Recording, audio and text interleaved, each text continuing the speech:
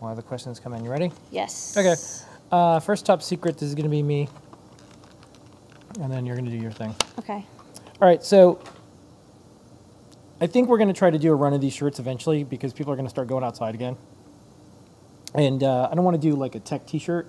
So you actually met an artist who does textiles and stuff like that. So this is my wave bubble shirt. And I'm going to zoom into ancient. it. Yeah, this was one of the things that I wanted to do was a line of shirts with Lady Ada's design. So this is a schematic of a cell phone jammer, and it also jams Wi-Fi and Bluetooth and everything. What's cool is people can debate the legality of making cell phone jammers and all that, and they can debate the legality of your existence, Lady Ada.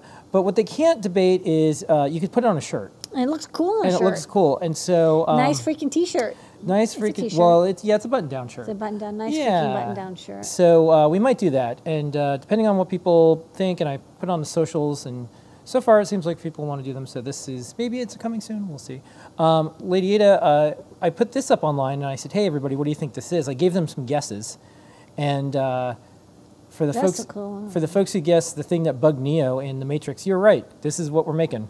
What a cool animation. Yeah. So what is this, though?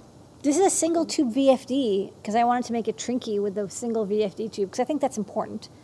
I think that'll be useful for people. So I did start getting the pinouts checked out and the voltages checked out on this tube.